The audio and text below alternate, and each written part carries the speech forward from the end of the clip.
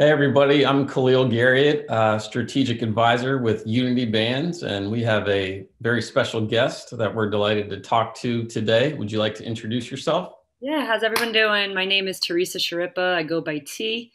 I think we're talking to me today just because I have quite a bit of football experience, and the founder, John Sharippa, is my brother. So I'm excited to talk to you today. Thanks, T, for taking the time.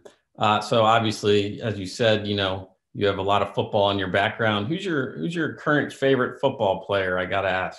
Mahomes, and not just because he's in the Super Bowl, not just because he won last year. I'll just remember his rookie season. I have never been a Kansas City fan. I grew up a Giants fan. I have a cousin that played for the Colts, so I followed them. Now he plays for the Rams. So I've always liked a lot of teams, but I'll never forget having a KC game on Mahomes' rookie year. And I was like, who is this guy? And it's just since then, I've been hooked. I don't care when the game is. I want to get back to watch it. Yeah, he's pretty amazing. So Patrick Mahomes wears number 15 for the Chiefs. Yep.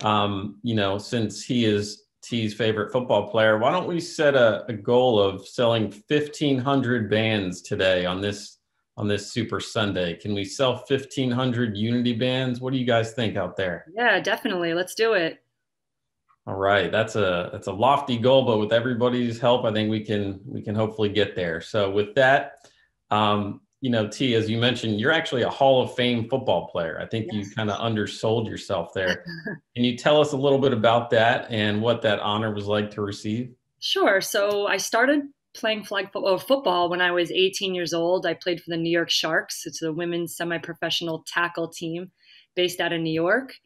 And I played for the Sharks for only about 5 years. And in my second year with the Sharks, I also started playing competitive flag football.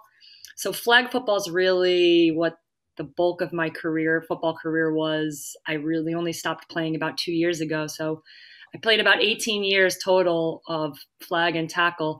So when I got the call that I was selected to the New York Sharks Hall of Fame, it was kind of out of left field because, like I said, I was so focused on my flag career, and that's what had been going on for so long. I was like, oh, yeah, I used to play tackle football. And then I was like, yeah, and I didn't play for very long, but I was good. I was good running back. Yeah, I mean, it's not every day that we get to talk to a Hall of Fame football player. So, as I said, she is a very special guest. That's pretty cool. So, who's your pick for the big game? And do you have a final score prediction or an MVP prediction? All right, so I think it's going to be one of the best games in Super Bowl history. I really think it's going to be an exciting game. I think it's going to be a high scoring game. Um, it's tough because Brady definitely has the experience. And, but Mahomes won last year, so he's kind of riding off that. I think we all know Tom Brady's the best, the GOAT. Everyone says it. Even if you're not a Brady fan, like you can't really argue with it. But I also have seen him make some big mistakes. And, Mahomes doesn't make too many mistakes. So I think if they both play, I just think it's going to be a great game. I'm going for the Chiefs, but I wouldn't put money on it because it really could go either way. I want to say if I was, if the Chiefs win, I think it's going to be like 31, Bucks 31, Chiefs like 35, maybe 38, somewhere in that ballpark. And I think either way, either team that wins, it's either Brady or Mahomes. That's the MVP, no doubt. There you have it. You heard it here, folks. So, watch for that when you are on your couch watching the big game.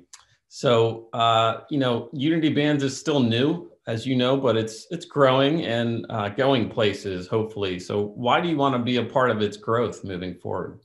I mean, even if COVID hasn't directly affected you I mean, it's been a year, so I feel like it's affected everyone. Even if you haven't lost your job or even if you haven't lost a family member or anything, like COVID has affected you. So something that's been going on and is so tragic, why would you not want to be part of the ultimate goal of like ending it or raising awareness for the vaccine or for hope or for just any relief effort? You're crazy not to want to be a part of that.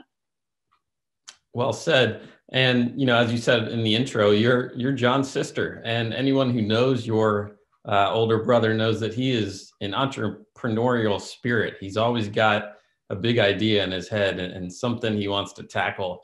No pun intended there with tackle and football. But, you know, this project is his brainchild.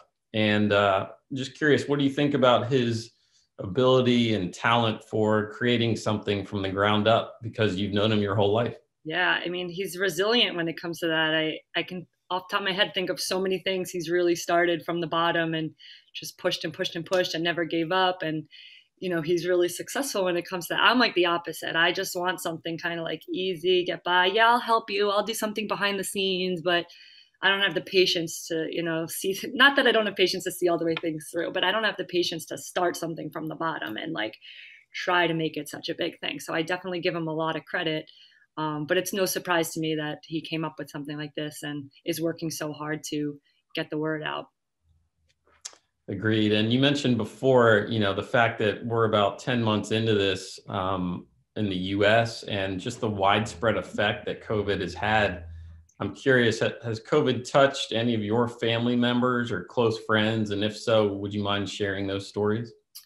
So I've had a few friends and family get it, nothing so serious. We did just have a distant relative pass away a couple of days ago, actually. I didn't know him. It's, I think, my mom's second cousin, but John was very close to him, and I know he was pretty upset. So, but just in terms, even like with loss of jobs, I don't really know anyone that it's affected terribly. So, and still, I don't have that close connection, and I can still understand the importance of the bands trying to push the relief and awareness and unity.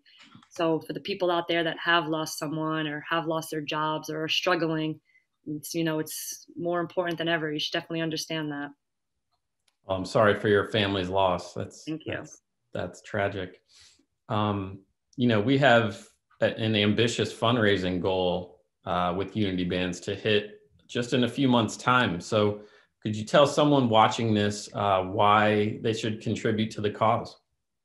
Definitely, like we just said, everybody wants the world to go back to normal. Everybody wants to be able to go out with friends. Everybody wants to be able to watch the Super Bowl with friends and go to a bar and travel and sporting events, concerts, everything. Even like, honestly, I'm a little anxious to even go back to school now. It's, you know, you want to just get back to normal. So the band is $3. So it's really, no matter who you are, this band is affordable to you. And, you know, it's half the price of a Bud Light. It's the price of like a French fries from McDonald's. You know, it's for sure affordable to everybody. So go ahead, $3, easy donation. You get the band. You're definitely spreading awareness, definitely for a good cause. So why would you just not want to help out? Let's play some word association for a minute. I'm going to say 3 words, and you just tell me the first thing that comes to your mind. Are you ready? Okay. Okay, first, hope. For the future. Fight. This horrible disease. Unity. Bands. Awesome. With that, T, is there anything else you'd like to add for the Unity Bands community? No, just go. I don't know if you're attaching like a link to the bands, but like I said, one band can make a big difference. So go out there. Let's hit our goal. Yes. Unity Bands, unitybands.org. Let's hit our goal and go Mahomes. There it is. Well, thanks for joining us, T. Signing off for Unity Bands, I'm Khalil Garriott. Hope everybody has a great day. Thanks for watching. Thank you. All right, thank you guys. That $50 I paid my sister to say nice things really paid off. No, I appreciate it, T. And Khalil, thanks for the interview. So 1,500 bands today? Are you guys crazy? I told you to be conservative. All right, so there you have it. We have a goal of selling 1,500 Unity bands today. If you like this content that we're posting today, please buy some bands. If you want to support our frontline workers and our vaccine researchers, please buy some Unity bands. The goal for this hour is to sell 300 bands. I'm sure we're crushing these goals so far. This is the largest hourly goal, but I'm confident in you guys and in your support of this cause. Again, COVID-19 response and research to include the University of Maryland Medical Center and the University of Maryland School of Medicine. So we're going to tag on an additional goal this hour, sharing our website and our Facebook link with friends and family. So unitybands.org or facebook.com/unitybands.org. Share it with friends and family. So, let's get 50 shares this hour. Please let us know what you're doing today. If you're buying bands or sharing our links, you can send us an email at unitybands.org@gmail.com or on our Facebook at unitybands.org. So don't be modest. Feel free to share your progress today. We look forward to hearing from everybody. Pictures, sharing links, everything like that. So again, thanks for your support, and we'll see you again in the next hour.